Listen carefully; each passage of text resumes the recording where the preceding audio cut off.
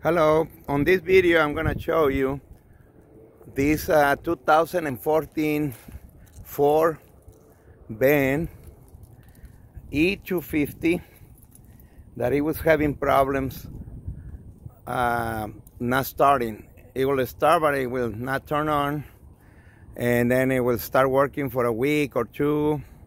We checked the relays, which is over here. We interchanged them. We checked the fuses. Everything was good. And then we changed the fuel pump, which is over here. We put a new one in it and start doing the same thing.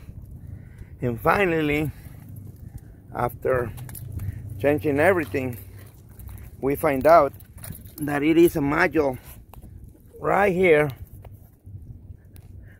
on top of the spare, actually on the side. These two screws, the bolts, that's what it holds the relay, which is I'm gonna show you in a minute how does it look like. But it was very easy to fix it, and I couldn't find nothing on YouTube. This is the module, the fuel pump module, I think that's what they call them. This little thing, we paid about less than $60. Solved the problem after spending $400 and some on the fuel pump. Well, that's it.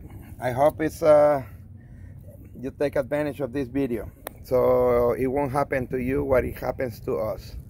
You start replacing fuel pump, and it was just the module for the fuel pump, which is located under the van on the back, right in the chassis next to the tire.